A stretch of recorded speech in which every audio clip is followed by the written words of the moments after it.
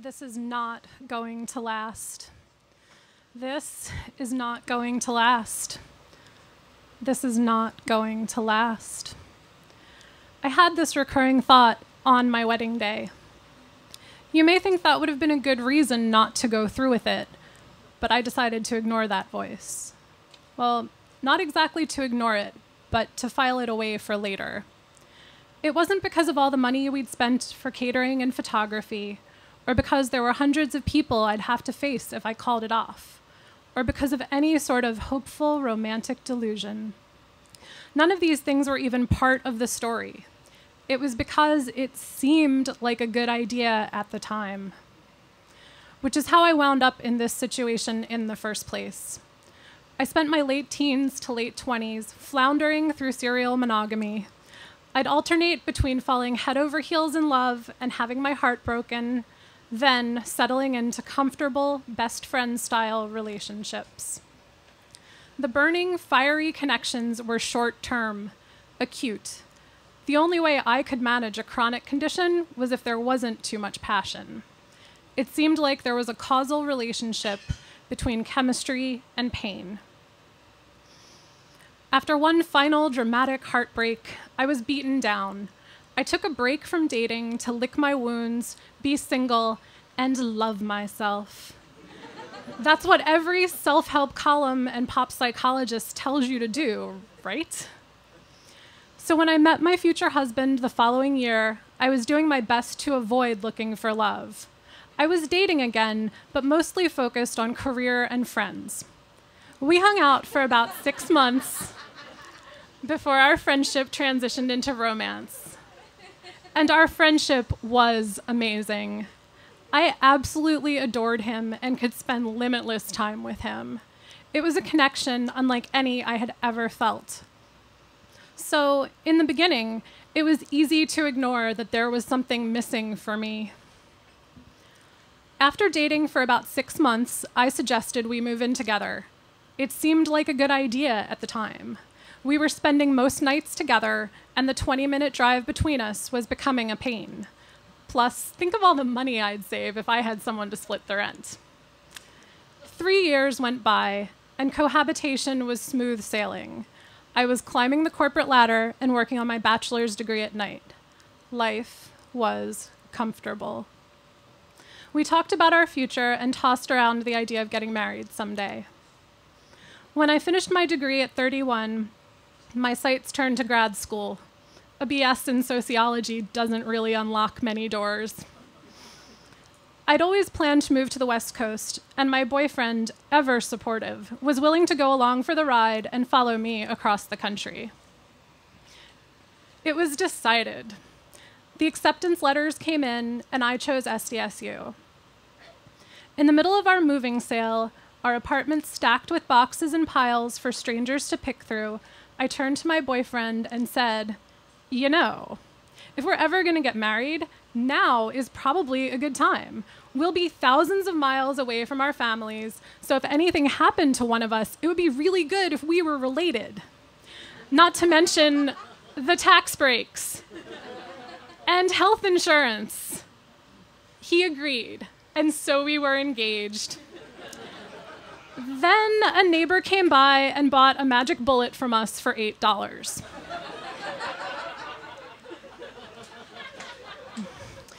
We moved to San Diego in July.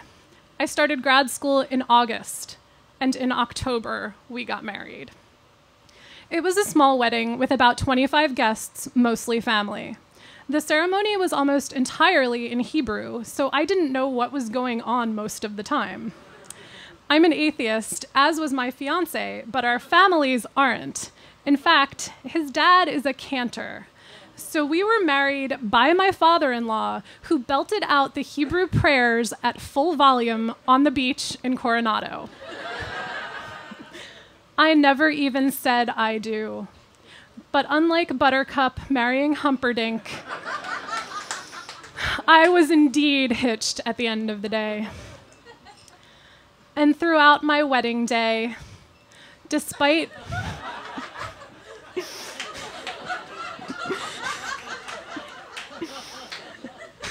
Despite my conscious knowledge that it wasn't going to last, I went ahead with it. I chose to ignore the dynamics we'd created, me always pushing my agenda without giving much back, him building a defensive wall to protect himself from me, and the resentment bubbling under the surface. I stood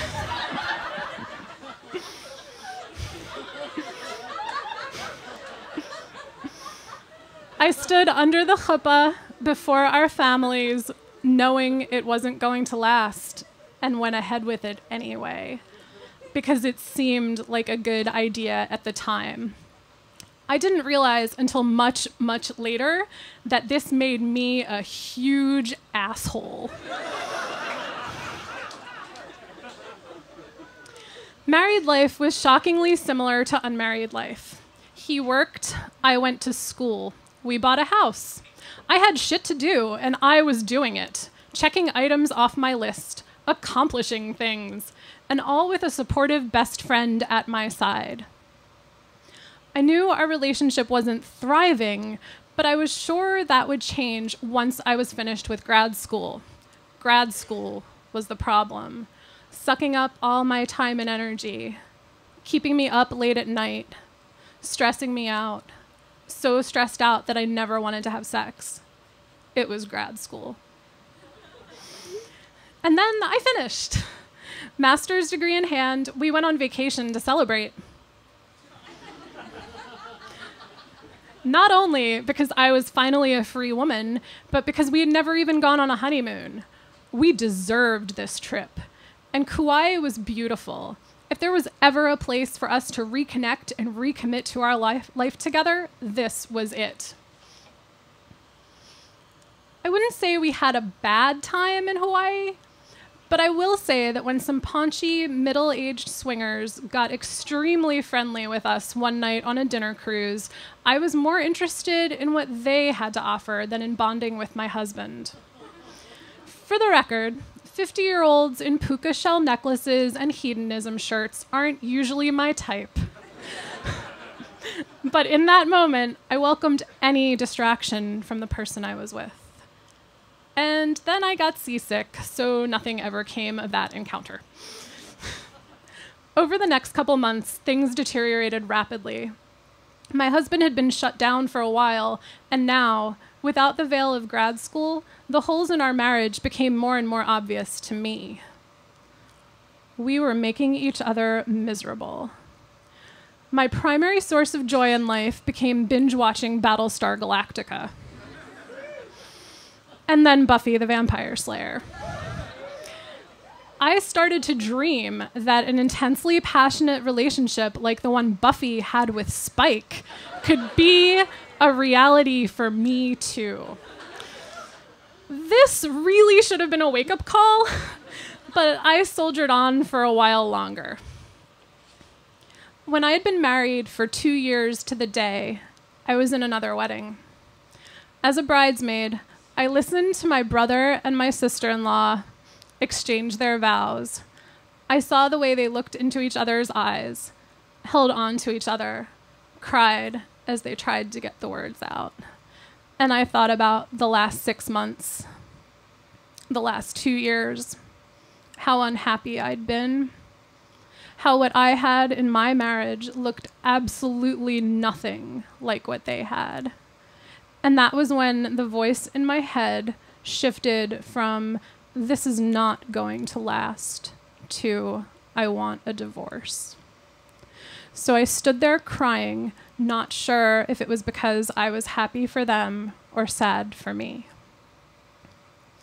After that, I demanded we go to marriage counseling. It was money well spent. It only took us 5 sessions to mutually agree that it was over and we both wanted out. I shudder to think how long it would have taken had we not had a therapist to help us get there.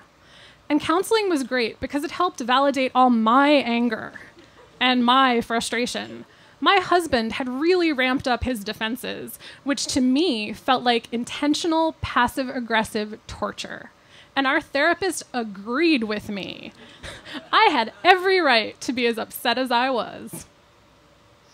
And yet, at the same time, I started to realize I was the one who played the bigger part in creating this mess. What seemed like a good idea at the time, the boxes to check off, the milestones to accomplish, the pragmatic decisions, they allowed me to stick my head in the sand and neglect my partner's emotional needs, allowed me to not be vulnerable, allowed me to hide out in a comfy relationship where I loved him but wasn't in love with him. What a horrible thing to do to another person. By the time we got to counseling, he'd been angry and resentful toward me for years, and I had no idea because I was too self-absorbed, too afraid of any real emotional vulnerability to put myself in a situation where I had something to lose. I chose a partner who felt safe, and in the process caused him immeasurable harm. Our divorce was quick and amicable. We even continued to live together for a couple years after we split. We'd always made much better friends than lovers. I would love to tell you that I'm no longer an asshole. That in the 4.5 years since my marriage ended, I've grown as a person, romantically, emotionally, sexually. That I rarely beat myself up about it. That I don't constantly push for my own agenda. That even though I do fuck up sometimes, I've learned how to take other people's feelings into consideration and not treat them as a means to an end. That I've learned to be vulnerable and had my heart ripped out. Taken risks and gotten big rewards. Had crazy, wild sexual adventures. Found truly meaningful connections and allowed myself to fall fully, deeply in love.